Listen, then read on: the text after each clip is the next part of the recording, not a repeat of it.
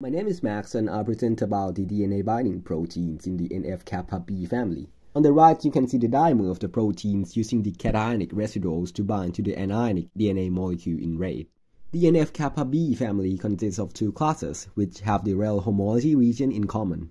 Here it contains the N-terminal domain for DNA binding and the dimerization domain, which can mediate homo or heterodimerization with the protein from the same or from the other class. The class 1 protein has ankyrin repeats on its C-terminus, which needs to be cleaved before it can enter the nucleus.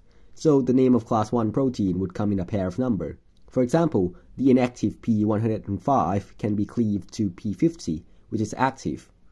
The C-terminus of the class 2 proteins have a transcriptional activation domain, so they have inherent ability to activate transcription, while class 1 requires the aids of other proteins. The importance of this family spans from development to immunity and cancer. Mammals have 5 of the proteins in the family, which can be dimerized in several but not all of the combinatorial pairs.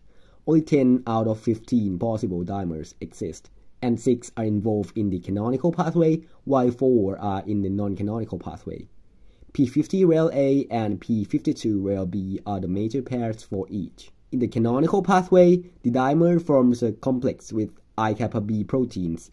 When signal arises, I-kappa B kinase is phosphorylated, and it will then phosphorylate I-kappa B, leading to its ubiquitination.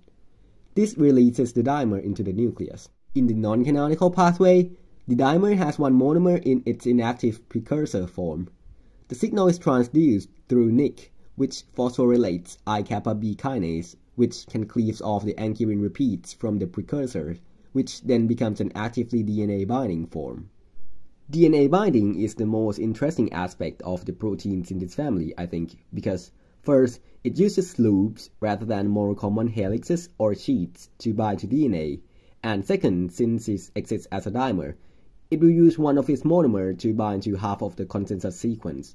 Therefore, the consensus is pseudosymmetric, which means it's read the same from the other strand in reverse direction. 2 loops are used to bind to the DNA, but more sequence recognition is done by L1. Arginine can recognize 2G at the 3rd and 4th position.